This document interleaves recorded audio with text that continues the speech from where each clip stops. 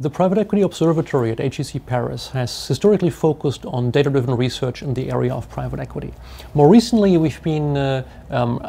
engaged in trying to advance the kind of toolkit available, in particular leveraging techniques related to artificial intelligence type analyses, in particular machine learning. Of course, artificial intelligence is a big topic that's going to touch many aspects of the economy, but it's also going to be a possible driver of more refined decision-making for private equity investors. We've been exploring with those techniques and applying them to the wealth of data that we have at HEC, addressing a variety of questions. Questions related to how to select good investment opportunities if you want to commit to primary private equity funds, but also playing around with some techniques allowing us to value private equity funds for possible secondary transactions. We've finally been exploring to what extent those techniques allow investors to have a better view on forecasting the possible cash flows from their private equity portfolios, both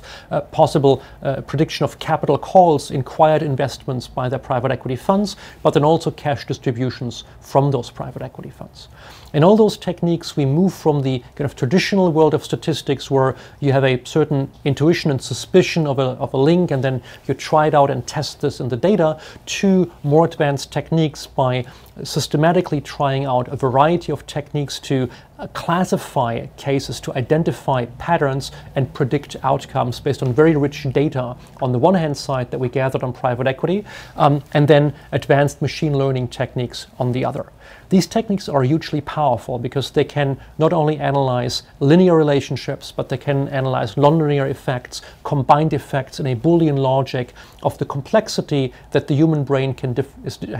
has difficulties to capture, and ultimately identify patterns which are hidden to the human eye or the human brain. Doing this is very powerful, but it's also very dangerous because there's a risk that these techniques will overfit the result. They will perfectly explain the type of data set that they've been trained on, but these results may not necessarily generalize to other instances. So it's very important to always look back and do an honest out-of-sample technique testing of those results. So you would take, for example, part of your data to train on and then test the results, the predictions on novel different data. You could train, for instance, based on information available until 3-4 years ago, see what you could have learned, and then see what an application of this learning would have brought you in the last couple of years. If you fail to consider honestly these techniques with this out-of-sample testing, there's a big risk that artificial intelligence turns into artificial stupidity and may actually pick up links that are just coincidental in the kind of data that randomly you would have had access to. Even with this honest in-sample, out-sample testing, we can, in the exploratory work we've done, see that the machine learning techniques are hugely powerful. They're able to identify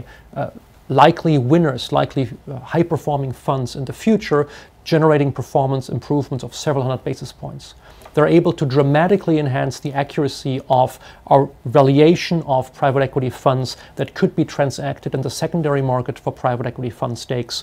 with simulated performance increases almost tenfold for investors that choose possible investment opportunities among those secondary fund stakes. And finally, they're able to cut in half the standard deviation of expected outcomes for